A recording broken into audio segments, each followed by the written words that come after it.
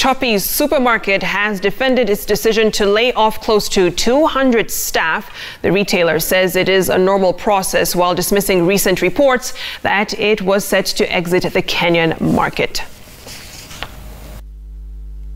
According to Choppies Human Resource Manager Joshua Were, the restructuring process has affected 188 staff, but says it is a normal redundancy process. Were confirms that the affected staff had been issued with a 1-month notice before receiving letters by the end of last month. He, however, dismissed reports that the retailer is exiting the Kenyan market, and it is only the parent company in Botswana which can determine such a move.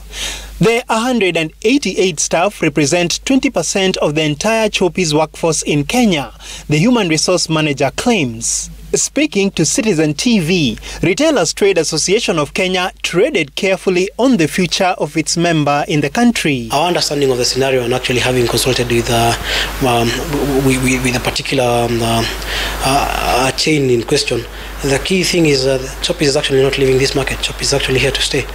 And what we actually saw is even they are recapitalizing the business, and we expect them to be here in the market and in the next few not going on.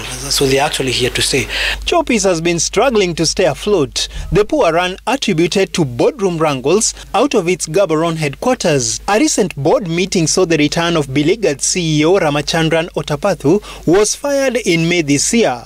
Going by the resurgence of smaller supermarkets and consolidation in the sector, the association projects better days ahead for Kenya's retail sector. This market is actually becoming more